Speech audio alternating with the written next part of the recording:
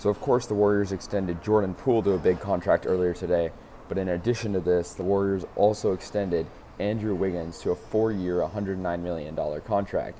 And in addition to that, of course, the player option that he has, this will basically lock him up as a Warrior for 5 years and being paid $143 million. But the main contract, of course, the 4 years, $109 million extension. The Warriors, are just making money moves to keep this core together. This team that won a championship, and I'm not going to say pretty easily because there were challenges, but when they were healthy, when they were together, the Warriors were pretty unstoppable.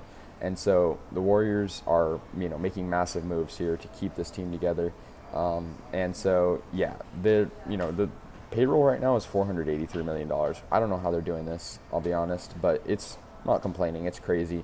Of course, Andrew Wiggins, big part of our team. His mid-range shooting, his, driving, his dunking. I mean, really, he's a great player all around. His defending is elite. He was an all-star last year for the first time ever. He was actually an all-star starter, which was great for him. And, Andrew Wiggins, big part of this core. Similar to Jordan Poole, I don't think we would have been able to win a championship if it weren't for him. I thought, if Curry doesn't win Finals MVP, Andrew Wiggins is going to. He was huge on defense. He was huge shooting-wise. He was very much a big part of this team and a big part of the roster. And, when we acquired him in 2020 in a trade with the Minnesota Timberwolves, I wasn't super, excited about it. I thought, okay, we're getting rid of D'Angelo Russell, who provided short-term success. And, this ended up being probably, not to exaggerate, but probably the best trade in our franchise history, getting, basically Jonathan Kuminga and, Wiggins. And Wiggins has been amazing for us, last year especially. He's a solid three-point shooter. He averaged 17.2 points last year per game. Of course, an all-star starter, like I said, had a great season. Go-to player. I mean, when we needed scoring, we looked to Wiggins, and, I just think he was an integral part of this offense.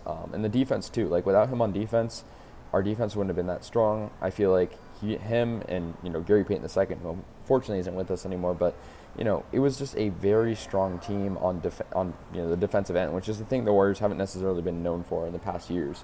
And so I'm so happy we locked up Wiggins. This kind of came out of nowhere. I knew Poole contracts were being talked about, but Wiggins, I was worried about him getting traded. And, I talked about this months ago, but the debate was coming, is it going to be Jordan Poole we're going to keep or Andrew Wiggins? Can we afford to keep both? And I guess we can.